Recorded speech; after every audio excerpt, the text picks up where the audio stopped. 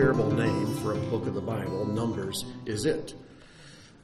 Who wants to read a book about numbers? But its name in Hebrew is not Numbers. Its name in Hebrew is Bamidbar. Bamidbar means in the wilderness. Now, that's a great name for a book. I'm going to read that one. Because it starts out in Hebrew, Vaydaber Adonai el Moshe, Bamidbar Sinai. And Adonai spoke to Moses, Bamidbar, in the wilderness of Sinai. Now, unless you are still a slave in Egypt, you've got wilderness experience. But if you've been passed from death to life, from slavery to freedom, then you've spent time in the wilderness, and you may be in the wilderness even as we speak. But the goal is to leave Egypt and to arrive in Canaan. And to get from the one to the other, God has ordained that we go through the detour of the wilderness. It's just part of how he does things.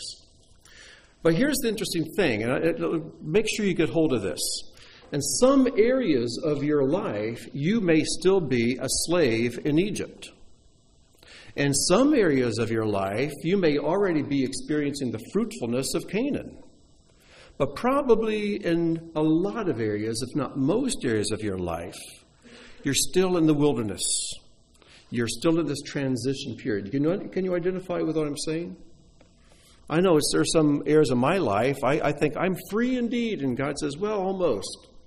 And then he reveals an area like, oh, that's still back there in Egypt. And it has to be brought out. And it's in the wilderness that a number of things happen. Israel is tested, but the Torah is given. The miraculous is seen in very open ways. God's hand is very evident. And but this wilderness period is not necessarily pleasant. And, oh my, there we go. Yeah, we have a buzz in the lights or something. Okay, well, does that bother you?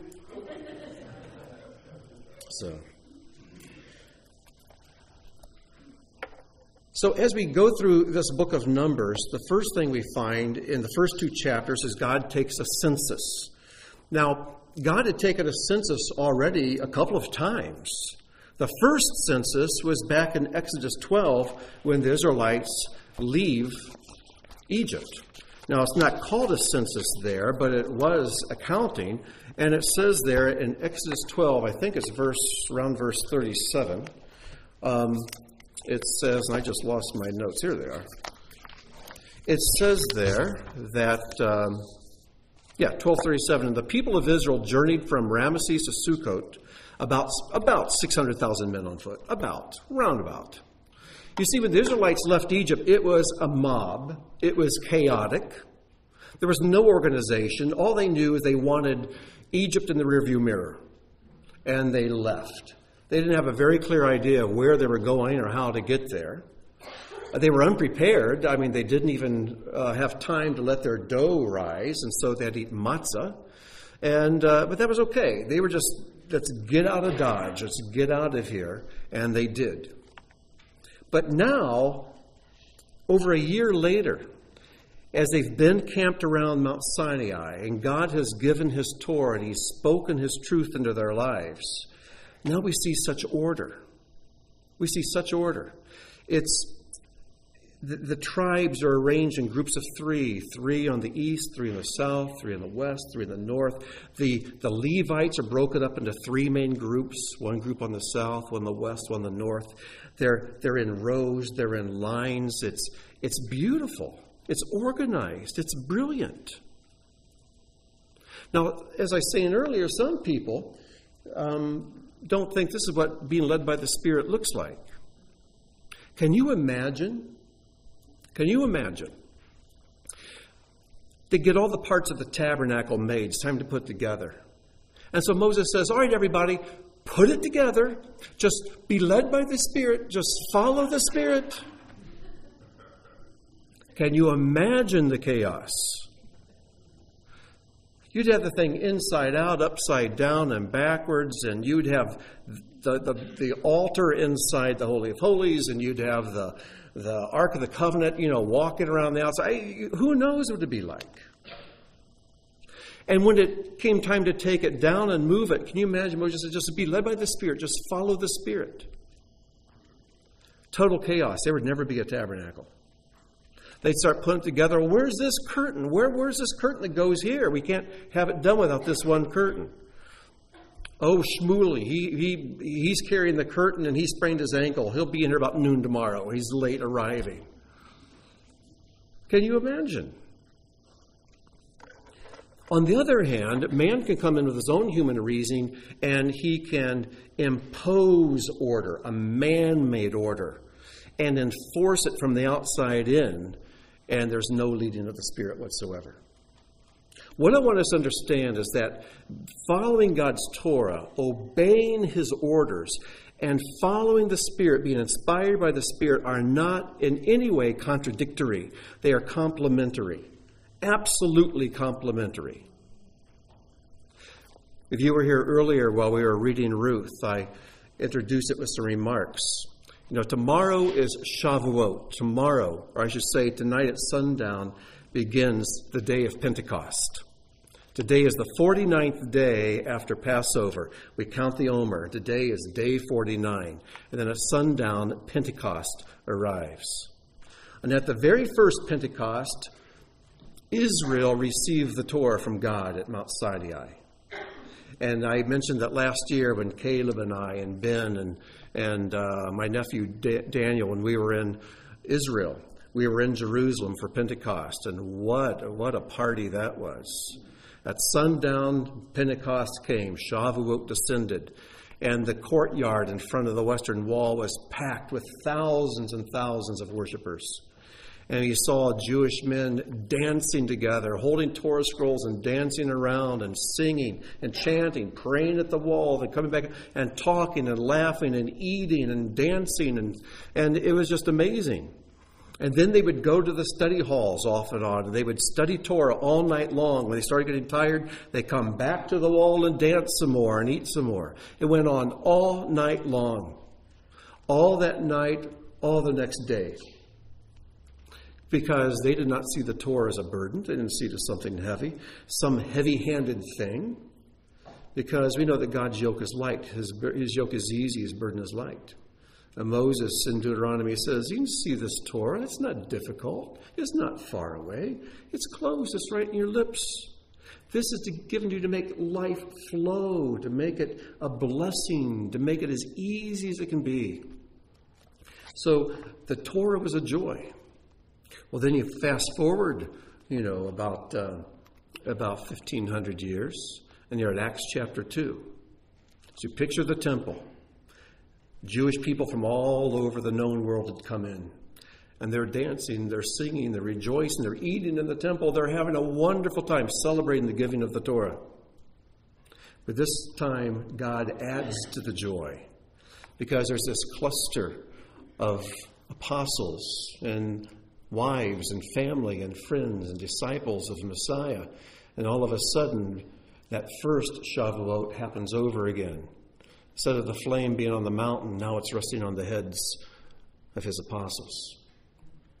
And the wind that was at the mountain and all that, now it's blowing right around them inside the temple. And the Midrash Rabbah and the Talmud tell us that at Sinai, that great mixed multitude, they all heard God speak from Mount Sinai in their own language. And now this mixed multitude of people from around the known world who had come to Jerusalem for Shavuot, they all hear the apostles speaking in their own language. Is this replacing that? Absolutely not. This is complementing that. God had given His Torah. Now He's putting gas in the tank so you can really drive this thing. You can see what this puppy can do now. Right? One does not replace the other. And they complement one another. And the one fills the other and it empowers it and makes it a glorious and a wonderful thing. Now, When God sets up the camps around the tabernacle, I'm not going to take time to read the first 2 chapters. Hopefully you've been reading the Torah portion. Imagine the mob that came out of Egypt, and now the orderliness. But how did God do this? He brought it about by separation. We think of separation as being a bad thing, and oftentimes it is. But without separation, there can never be real unity. After all, the sword of the Spirit is a sword. And a sword's entire purpose for existence is to separate. All right? And when we look at the creation of the world, what did God do the first 3 days? First day, he separates light and darkness. Second day, he separates the waters above from waters below. The third day, he separates the dry land from the seas. Then that set the foundation, so in days 4, 5, and 6, he can fill these things. The light and the darkness he separated on day 1, and on day 4, he prepares vessels for that light. The sun to rule the day, and the moon to rule the night. The second day, he separated the waters above from waters below. So on the 5th day, what does he do? The waters above, the atmospheres, he makes the birds, and he makes the fish on that day. The third day, he separates the land from the seas, makes the dry land appear, and then the vegetation begins to grow there. So what does he do on the 6th day? He creates the animals that feed on that herbage and live on that dry land. And he creates man to oversee the animals and the garden and the agriculture. You understand? Don't look at division as a bad thing. Or I should say, don't always look at it as a bad thing. Because order can only come about through separation. I always give the example of a messy bedroom. You know, if you have kids, you know what a messy bedroom looks like. So you tell them to clean their bedroom. What do? They separate. The dirty clothes go there. The clean ones get folded up and put here. The toys go in the box. The books go on the shelf. You separate things up where they belong, and then, it's beautiful. It's orderly. Now there's room to move. So God brought separation. He had the people camp in their tribes, their family groups. And then he put 3 family groups to the east, Judah and two tribes with him. And on the south, he puts 3. And then he has them separated according to their banners. And he says there in chapter 1, in verse 52, the children of Israel shall encamp, every man at his camp, every man at his banner, according to their legions. Sometimes we don't like the banner we're given, or the family we're put in, or the tribe, or the appointment we're given. Well, I'm telling you, when you're at the place you're supposed to be, you excel. Because God created you for good works in Christ Jesus, the Word tells us. And when you're doing the good works he's given you to do, all the pistons are firing and life flows. Don't envy someone else their job. You'll never be able to do it. You can do the job God gives you. And only you can do it as well as you can do it because you were created to do it. All right? So do the thing God's given you to do. I had a conversation with John Burns yesterday, and we were talking, and we were talking about discovering your purpose in life. And I don't really think it's something we're supposed to spend a lot of time on myself. I know that sounds shocking, but I don't think your job is to, what is the big purpose God has for me?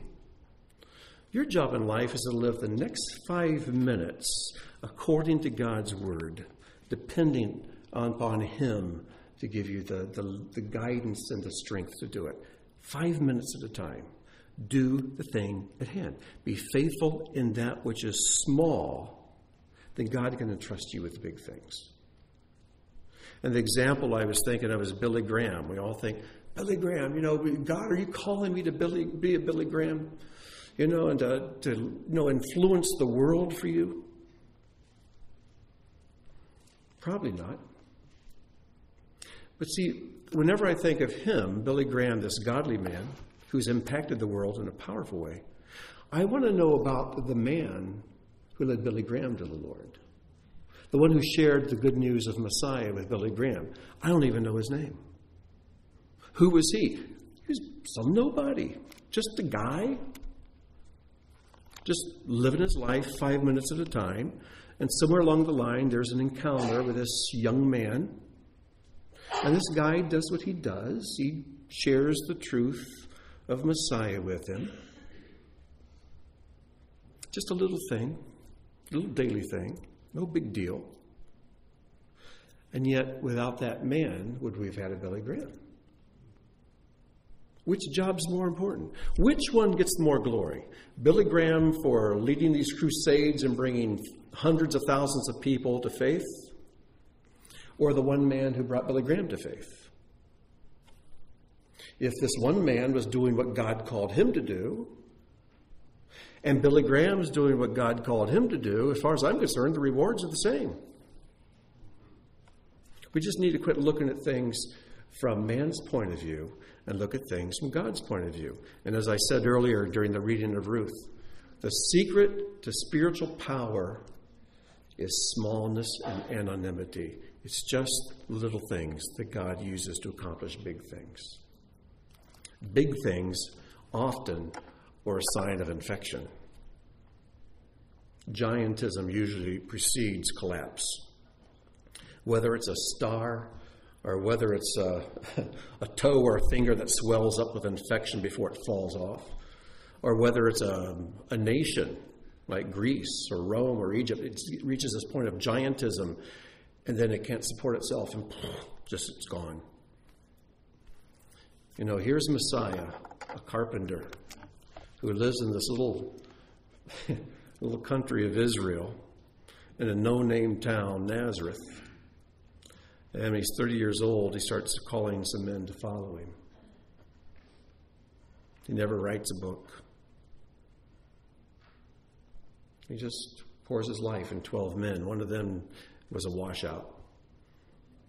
So these 11 men turned the entire world upside down.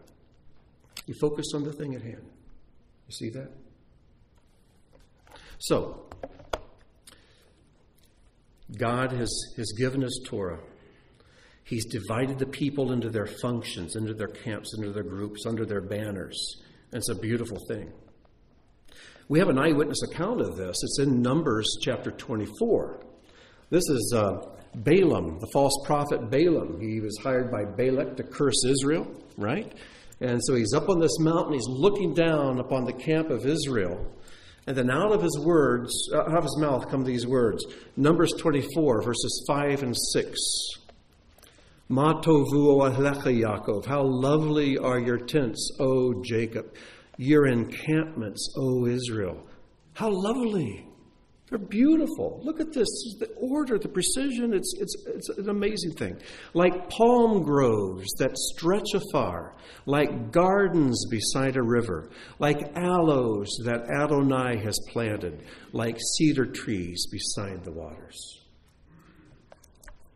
Balaam, false prophet, speaking under the inspiration of God. He's overwhelmed by the beauty of this.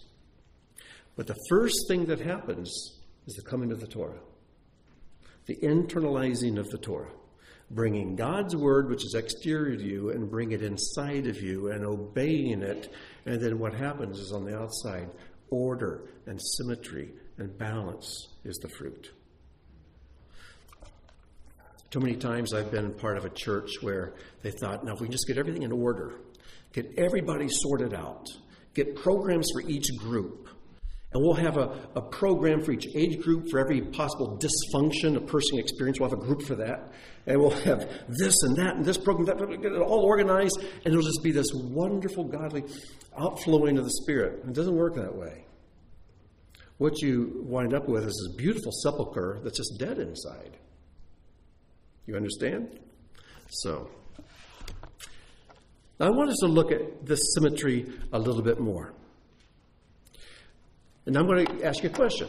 How many times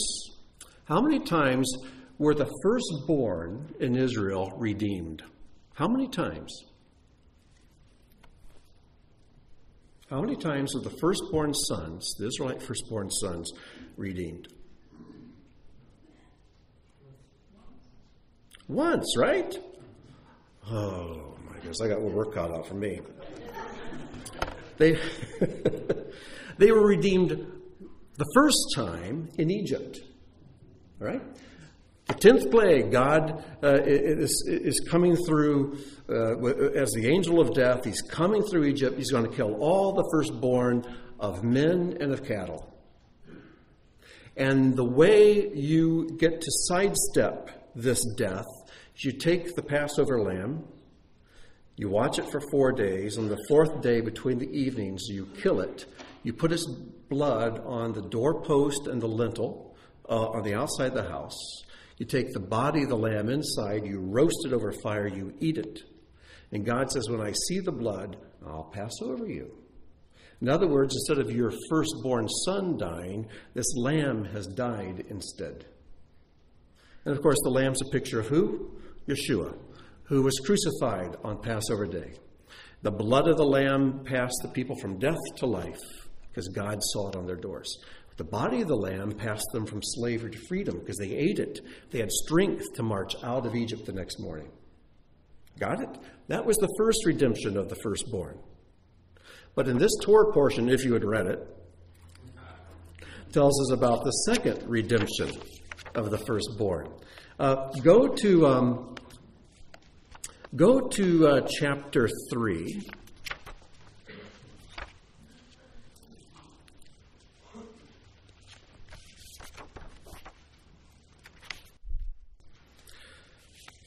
And let's pick it up in verse 11. Adonai spoke to Moses, saying, Behold, I have taken the Levites, the tribe of Levi, I've taken the Levites from among the children of Israel in place of every firstborn, the first issue of every womb among the children of Israel, and the Levites shall be mine. For every firstborn is mine. On the day I struck down every firstborn in the land of Egypt, I sanctified every firstborn in Israel for myself. From man to beast, they shall be mine. I am Adonai. So then he commands that there should be a census of the Levites from 1 month of age and up. They number them, and they find, as you go over to verse 39 now, it says, all the countings of the Levites, which Moses and Aaron counted by the word of Adonai, according to their families, every male from 1 month of age and up, were 22,000. 22,000. Adonai said to Moses, count every firstborn male of the children of Israel from 1 month of age and up, and take a census of their names. You shall take the Levites for me, I, Adonai, in place of every firstborn of the children of Israel, and the livestock of the Levites in place of every firstborn of the animals of the children of Israel.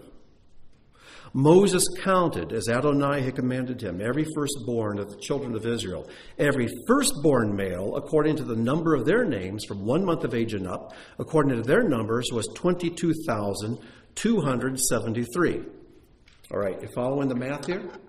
How many firstborn how many Levites were there? Levite men from 1 month and up? 22,000. 22,000 males from 1 month of age and up. And then he counts all the firstborn of the rest of the tribes of Israel. Just the firstborn. So if you and your spouse have 5 sons, you just count the first one. He's the firstborn. So how many firstborn in Israel? 22,273. You got 273 more firstborn in Israel than you have Levites to cover for them. So what's to be done? Verse 44, Adonai spoke to Moses, saying, take the Levites in place of every firstborn of the children of Israel, and the livestock of the Levites in place of their livestock, and the Levites shall be mine, I am Adonai. And as for the redemptions of the 273 of the firstborn of the children of Israel, who were in excess of the Levites, you shall take 5 shekels each according to the head count. And the sacred shekel shall you take. The shekel is 20 gerahs. You shall give the money to Aaron and his sons as redemptions of the additional ones among them. Moses took the money of the redemption from those who were in excess of the redemptions of the Levites. From the firstborn of the children of Israel, he took the money, 1,365 in the sacred shekels. Moses gave the money of the redemptions to Aaron and his sons according to the word of Adonai, as Adonai commanded Moses. Now, this should be raising some questions. Why are the firstborn of Israel redeemed twice? Once in Egypt, and now once at Mount Sinai. Once with the blood of a lamb, and now with the living son of a Levite. See, whenever you see these things, you're supposed to make these connections. It makes a menorah pattern. So it opens up, and the one account, the other account go together to give you twice the light. All right? So, let's take a look at this. First redemption, second redemption. First redemption occurs in Egypt. The second redemption occurs at Sinai. Now, something very important about this Torah portion. Let me insert this. This Torah portion, Bamidbar, the opening of the book of Numbers, is always read on the Sabbath before Pentecost. The Sabbath before Shavuot. There's a supernatural and ordained timing to this reading.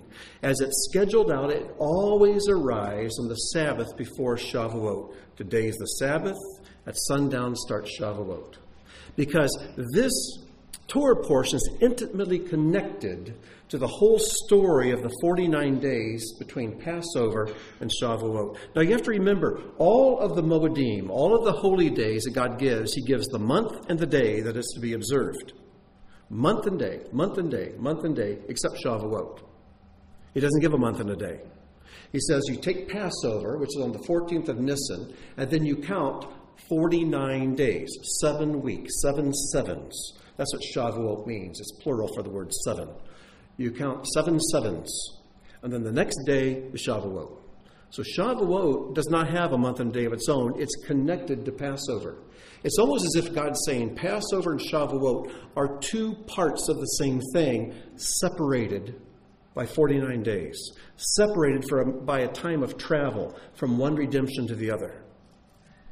You kind of get the picture? We'll revisit this in a moment. But the first redemption takes place in Egypt on the day of Passover. But this redemption is described for us in the Torah portion that directly precedes Pentecost, Shavuot. It takes place at Sinai. In the first redemption, a lamb is the substitute. The lamb dies instead of the firstborn. In the second redemption, there's no death. A living Levite becomes the substitute for the living firstborn. In the first redemption, the blood of the lamb is put on the door of the home. You can put it on the door or on the lintels and doorpost. But in the second redemption, you have a Levite serving at the door of the tabernacle. How many times do you see the phrase at the door of the tent of meeting? God would deal with them at the door of the tent of meeting. They're to stand at the door of the tent of meeting. It's kind of saying at the entrance to the tabernacle. And this is where the Levites serve. They would erect it. And then the sons of Aaron would perform the sacrifices and the maintenance of it inside. And then the Levites would disassemble it when it was time to move. The first redemption is a life for a life. The life of the lamb is given up instead of the life of the firstborn son. But in the second redemption, it's service for service. You see, in ancient times, the firstborn son was given a double portion of the inheritance because he had several extra duties that the other sons would not have. He would take care of mom and dad in their old age. That's maybe why our oldest son moved to the Middle East. I don't know. We started looking old, and he says, "I'm out of here." But he is coming home to visit on Wednesday, so we're looking forward to Wednesday night. We get to see Josh about once a year, and we're looking forward to his visit home. But the oldest son, the firstborn, would take care of mom and dad. But he would also be considered the priest of the home. You know, as the father would age, the oldest son would take on the job of the priest. Now, what is the job of a priest? I'm going to skip down to the bottom of the slide because this tells you, Malachi 2, verses 6 and 7. Wonderful, wonderful passage. You know, we usually think of the priest as only performing sacrifices, but this is what it says in Malachi. It's talking about the Levites. It says, true instruction was in his mouth, and no wrong was found on his lips. He walked with me in shalom and uprightness, and he turned many from iniquity. For the lips of a priest should guard knowledge, and people should seek instruction from his mouth, for he is the messenger of Adonai of hosts. No word of sacrifice there. You see, later on, when the priest community grew to such a size, they couldn't all serve in the temple at one time. So they would serve in the temple on a rotating schedule. So what were the rest of the priests doing when they were off duty? Well, they were never off duty. They were doing the things that Malachi talks about here. They would be examples of how to walk with God. Knowledge is something that would be coming from the lips. They're always teaching the Torah to others. They'd be turning people away from iniquity. They were always going around as just like the white blood cells in the body, just protecting and keeping healthy and protecting from any sinful influences that come in and building up and strengthening the people of God. And they had cities all through Israel. And so you were never too far from a priestly city where you could go and you'd have contact with these priests. Now, we are to be a kingdom of priests, aren't we? You wonder what that looks like? Malachi 2, verses 6 and 7. Does this describe you? Here's something to live up to. Let's read it in the first person and then ask ourselves, is this true of me? Each of us read this just in our own heart. I'll read it aloud. True instruction is in my mouth, and no wrong is found on my lips. I walk with God in peace and uprightness, and I turn many from iniquity. For my lips guard knowledge, and people seek instruction from my mouth, for I am a messenger of Adonai. Now there's something to aspire to as a kingdom of priests. Well, let's go back to where we left off. These two redemptions are two pictures of Messiah because everything speaks of him.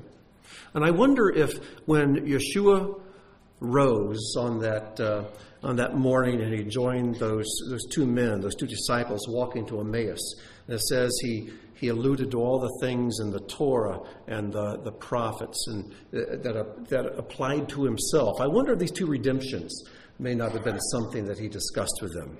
I don't know. But the first redemption, the redemption in Egypt, pictures Messiah as our Savior. They needed saved from death. They needed saved from slavery. And that lamb accomplished that. And Yeshua, our Passover lamb, who is crucified on Passover, accomplishes a full salvation for us. And churches do a good job of presenting this aspect of Messiah. Unfortunately, I think churches get maybe a D minus, D plus when it comes to the other. Messiah, our mediator. Messiah, our priest. Because you see, this is not a death. This is a partnership. This is a living relationship that is maintained at all times. Because where did the priest get their food? Where did they get their money? Where did they get their housing? Where did they get their land? It was all donated to them. It was all given to them. Their physical welfare was completely dependent upon the love and the obedience of the rest of the tribes of Israel. They had no land of their own. They had no money of their own that they earned. They didn't do farming. They didn't involve themselves in a trade. Their full-time job was to do the things mentioned there in Malachi. And so the people of Israel supported them. Then what did the Levites do for the people of Israel? They disseminated the word of God. And this is an ongoing thing, day by day, month by month, year by year. And this is a partnership with Messiah. A mediator is one who connects God and man. And this is a relationship that must be maintained constantly. Go back to the Passover lamb for a second. And now you all know the answer to this. How many times was the blood of the Passover lamb applied to doors of Jewish homes? How many times in history? One time only. Now, how many times in Jewish history were Passover lambs eaten? Year after year after year after year until the temple's destroyed. When the temple's rebuilt, it'll pick up again, year after year after year after year. In other words, the blood of the lamb, one application was enough for all of history. But the body of the lamb, which is a picture of the Word of God, it's something we do constantly, over and over and over and over again. Because it was the body of the lamb that gave them strength to walk out of slavery. And I always have to bring this up. Do you know people? I do. They've applied the blood of Messiah to their lives. They've been passed from death to life, but they're still slaves in Egypt. That's no way to live. They know about the blood of Messiah. They don't know how to apply the body of Messiah. They don't know how to feed upon it. And what did Yeshua say? My flesh is meat indeed. It's bread indeed. You have to feed upon it. So we feed upon the Word of God. And that's what empowers us and strengthens us to walk out this life. Okay, question, Jim. Leaving Egypt stresses one redemption in Mount Sinai. The second, today, only one redemption is needed, correct? No, don't confuse redemption with salvation. Okay, I know we tend to think redemption and salvation are the same thing. Not the same thing. Well, now, first of all, they are connected. If there had been no redemption in Egypt, there certainly wouldn't be one taking place later at Mount Sinai. But the first one is, remember, it's being passed from death to life. This makes you alive. You're not dead. Now, what do you do with this life? You live this life in relationship with God, and that requires constant daily application and practice. It's an ongoing thing. But the first real redemption, the number one that succumbs you to become obedient, is the one and only needed one for a ticket to eternal life, correct? Well, see, now you're talking like an evangelical. You see, even the distortion that we often hear is that all that matters is going to heaven when I die instead of to hell. But that's not the gospel of the Bible. The gospel of the Bible is living in the kingdom of heaven beginning now. Heaven's a continuation. But I live it now. In other words, in evangelicalism, it's all about what Messiah has done for me, and it's all true. But now I'm invited to be a living sacrifice to give myself to Him. And that's what we don't hear much about. And that's what this second redemption is. Giving myself to Him. Every single day.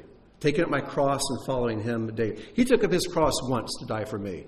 I'm invited to take mine up every single day to follow Him. With all due respect, you only get a message to where one tries to get to heaven or to hell from an evangelical person, only if you run into one that's saying that. That's not their overall message. Their message is a discipleship life also. Well, I have a tract. I forget where I came across this. I think somebody stuck it in something that belonged to me, and this is their idea of witnessing. And I picked it up because it's a typical tract that I would pass out when I was growing up. And know what the title of this is? Are You Going to Heaven? And the whole tract, the entire tract, and the things it says are true, don't get me wrong.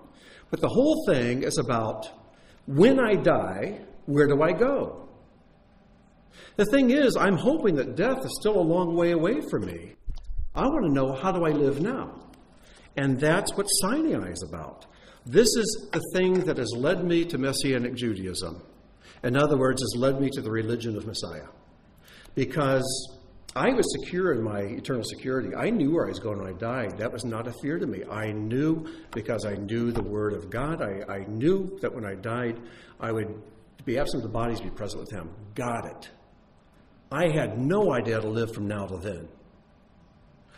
Be nice and witness to people. Well, being nice is a skill. There are sometimes I have to be hard because Yeshua was hard. How did he know when to be hard and when to be nice? And witness to people. Yeah, I could tell them the gospel, but if they watched my life when I wasn't talking about the gospel, it was a bad witness. Because I did not know how to live life. And the reason is because the New Testament keeps pointing me back to the Torah. And I couldn't see that. I was blinded to that. Paul says, be a doer. James says, be a doer of the word, not a hearer only. The only word James had was the Old Testament, the Torah in particular. Be a doer of that, James says. I wasn't a doer of that. I thought it was done away with. Paul says, study to show yourselves approved unto God, workmen who do not need to be ashamed. Well, I thought that applied New Testament, but there's no New Testament when Paul wrote that. He's referring to the Torah. All Scripture is given by inspiration of God. There was no New Testament when Paul wrote that. All Scripture, the Old Testament, Torah in particular, which is the foundation, and it's profitable for my doctrine. I was told not to go there for my doctrine. For my reproof, to show me what's wrong in my life. I was told, don't go there to find out what's wrong. For correction, by all means, don't try to correct yourself in the Old Testament. And your instruction in righteousness, no, that's done away. You see? So, but I'm rehashing things everybody here knows. So we're going to move on, or else we're not going to be getting out of the gym by 2 over there. So all right, let's go a bit further. Do you see already how these two redemptions are tying together to the 2 Shavuots? The first one and the second one. We'll get that a little bit more as we go. Messiah's redemption for us. Just like the lamb's redemption for Israel was a one-time accomplishment. They never had to be set free from Egypt again, historically. One time, that was it. They never went back. And in our own lives, individually, that one-time redemption through the blood of Messiah. One time, don't need it a second time. But oh my goodness, this knowing my Messiah as mediator, knowing my Messiah as the door, as the one who connects me with God, it's an ongoing maintenance. It's like a wedding. Robin and I got married one time, almost 33 years ago. We've never had to get married again. But the marriage is an everyday maintenance. That relationship is something that's ongoing. You don't walk your bride up to the aisle, and you get married and they say, hey, see ya, maybe we can get together sometime next week. We'll get together every Sunday morning for breakfast. How's that? Or every Sabbath morning. It's a daily thing. You've made a life together, and you maintain that life daily, and we live it out. Because I'm not a single man anymore. I'm a married man. My entire life has changed. It's wonderful. But it's better to be a single man than to be a half-married one. And I've always said, the only thing more miserable than an unredeemed person is a half-redeemed person. Because I've known people who are non-believers, and they were somewhat content in their lives. When they became believers but did not live it out daily, they were miserable. Absolutely miserable. I've been there. I know what that's like. Adam, see your hand up. I have a connection with the person that has the leprosy. It's not full-on leprosy. That's a good question. Is the parallel of the leper? I have to think about that. I don't want to answer that one off the top of my head. I think it's a little different because the leprosy is a disease. This is a relationship we're talking about here, but everything's connected in some way. Yeah, it might be. I have to think about that. The first redemption is about exit from Egypt. The The second redemption is about entrance to Canaan. Because here in Numbers is the launch from Mount Sinai to Canaan. They're ready. All systems are go. Everything's A-OK. We're prepared for launch. And they're off and ready to go. Remember, Canaan is not a picture of life after death. Canaan is a picture of the fruitful, redeemed life. It's a picture of the fruitful, redeemed life, a mature life, where God is so intimately involved in your everyday existence that it seems like one existence rather than two. You know, when they're walking in Canaan, every day there's a cloud overhead, every night there's fire. They went into Canaan, that didn't happen anymore. Every day in the wilderness, they get up in the morning, 6 days a week at least, there's manna all over the ground to eat. When they cross Jordan into Canaan, no more manna. For those 40 years they were in the wilderness, that rock, it says, it followed them and provided water. When they go over Jordan into Canaan, no more rock. Does that mean the supernatural came to an end? And over here, what was here in the wilderness, it came to an end, and now there's no supernatural? No. In the wilderness, the supernatural and the physical were clearly separated into two things. When they go into Canaan, it looks like one thing. Not because God's gone away, but his relationship has become so intimate that only the one walking with him really sees how close he is. You understand? That's Canaan.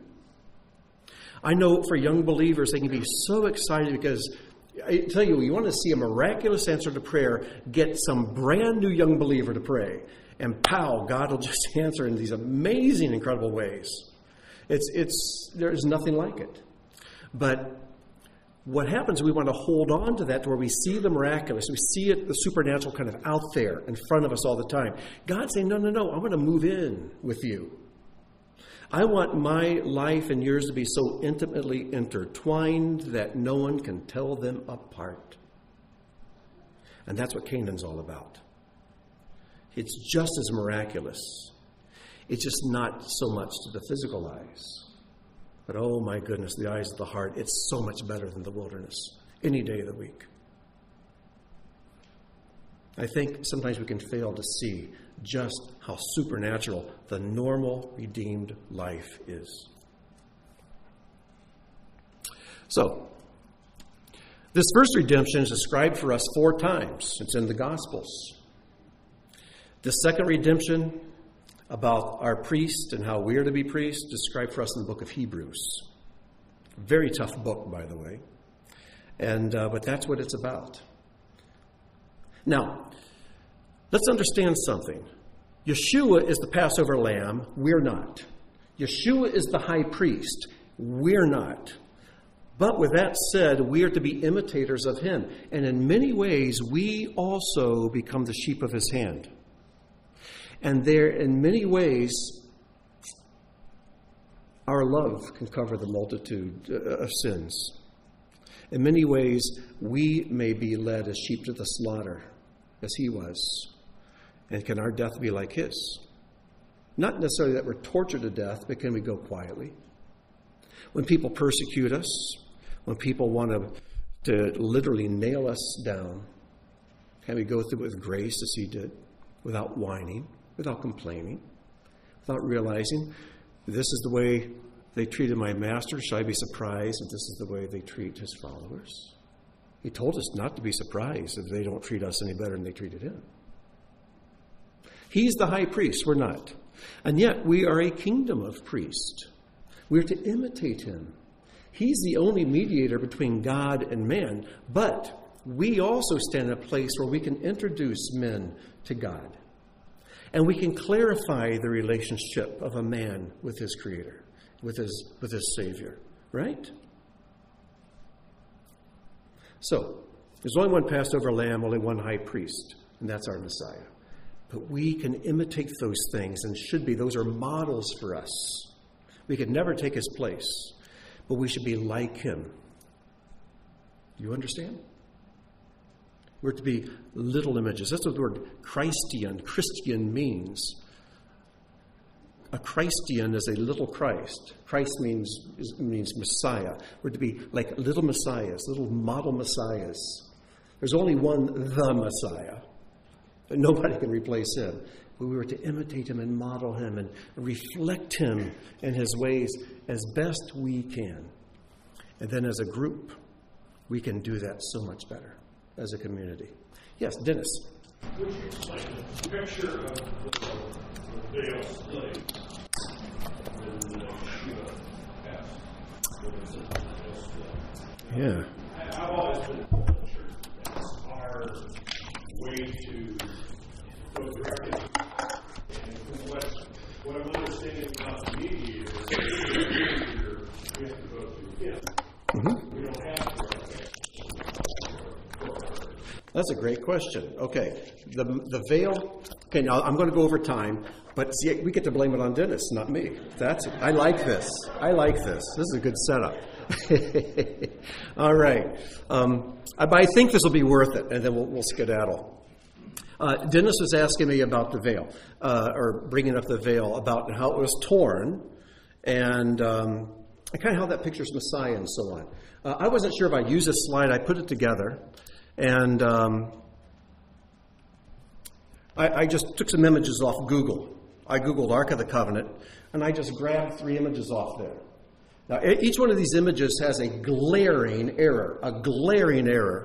And had you lived a couple thousand years ago in the wilderness, 1,500 years ago, you'd look at these pictures and say, oh, those are dead wrong. A glaring error. Now, you might say, well, the staves are going through the wrong way. The staves should be parallel with the ends of the ark and not with the sides of the ark. Okay, yeah, that's not glaring. Yeah, that's a mistake. What's the glaring error that you should all immediately notice? I mean, just a little quick glance. Oh, that's so wrong with what we got. Yes, ma'am. There you go. There's no cover over the ark. You never carried the ark without it covered. Ever. You were not allowed to glance at the ark. You're allowed to look at it. And that is found in this week's Torah portion. Go to chapter 4.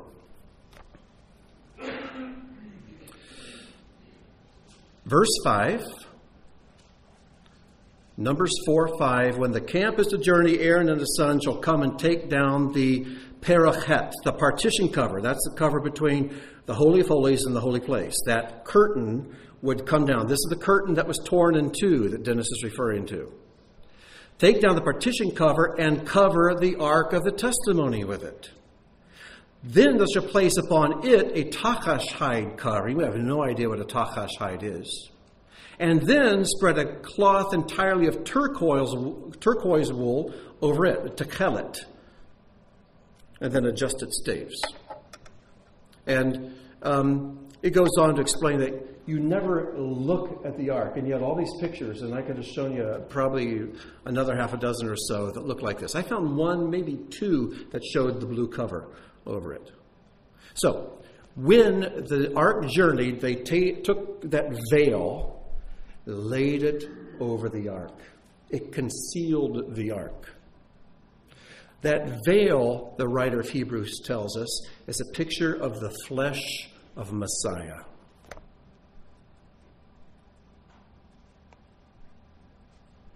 The flesh of Messiah concealed the essence of who is really at home in that body. People look at the flesh, it was just flesh. You know, can you imagine? Okay, picture this now covered. And you're standing there with somebody, you say, oh, look, there goes the Ark of the Covenant. The other look says, well, I don't see any ark, I see a pile of laundry. No, that's the ark, it's under there, it's really under there. Well, prove it. Oh, you can't look, it can't be revealed. I don't believe there's any ark. I don't believe God's presence, this golden box that contains his mercy seat. I don't believe it's under there. All I see is laundry. You'll never convince such a person that the ark is really there. The only way they'll know is by reading the Torah. This is how you can have a conversation with somebody. Yeshua is the Messiah, the Son of God, the Redeemer of the world. Well, I don't see it. Okay? So, when Yeshua dies, When the body and the soul separate, what happens to the veil in the temple? It's torn in half from top to bottom. It separates. So we have access through the veil. That way of access is made open through the death of Messiah, through the tearing of his body. And now that division, that thing that cut us off from the tree of life. Just as there are two cherubim at the entrance of the garden blocking the tree of life, there are cherubim on the veil. It's torn. The cherubim step aside. And now the tree of life is open. All who want to come and eat. What an amazing picture. This is why I go overtime. All right. We've got to close now. I know there are probably more questions and comments, but we'll talk more when we go into the O&Egg room. So let's pray. Father, thank you for this time. Lord, your word is so rich. There's so much we can talk about. And Father, we know that your Torah is eternal because it will take that long to discuss all of it. But in the meantime, I pray that we will have been fed this morning and that we will find that your word is truly our nourishment. So Lord, help us to think about the things we've talked about and read and the things we didn't have time for. And throughout the week, may these things continue to come back to our minds. But Lord, I pray that all of those who have been touched by Yeshua, who have been passed from death to life and slavery to freedom, might learn to walk daily in true intimacy with you. For then we will be lights of the world. We will be a testimony to the earth. So, Father, may we truly live that out every day of our lives, every moment of the day.